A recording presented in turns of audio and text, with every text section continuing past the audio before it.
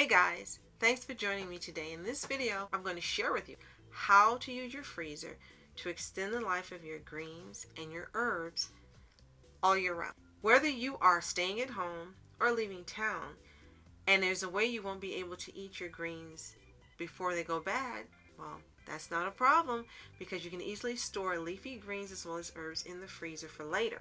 Now once frozen, you won't be able to revitalize them for a salad and other tips that I've told you, but you'll still have options.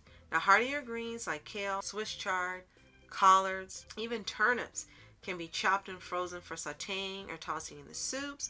And then also you can take them, and if you like to add greens in a pot and cook them as part of a blend, you can do that as well. And any greens can be blended with water, juice, or nut milk, poured into ice cube trays and then frozen. And later, you just toss a few cubes into your smoothie for an extra serving of veggies, which is always good. Now, you also can add spices to those greens before you freeze them. And if you're going to use them for soups and stews or sauteing, and you'll already have all the work done, you just throw them into the pot or the pan and cook them, already seasoned, and they'll have a chance to intensify in the freezer. You can take some greens like arugula and blend them with your mango and yogurt in a morning smoothie, and it'll taste fantastic. Herbs are the same.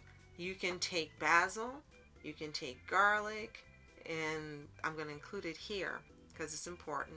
Oregano, parsley, those herbs can actually be frozen in the freezer, and you chop them up. You can just put them in a baggie after chopping, or you can freeze them into cubes, small cubes, and then just add them to your meals as you're cooking. But there's no reason to toss out greens that may be close to expiring when you can freeze them and still get life out of that produce, saving you immeasurable amounts of money that will be healthier and easier on your pocket in the long run. Be sure to like this video and share it so others can benefit from your knowledge as well. And it also helps my channel a lot. I really appreciate it.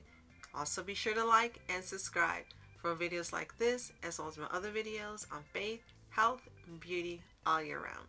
Thanks for watching. I'm Julie. Continue to be happy, healthy, whole, and wonderful. See you next time.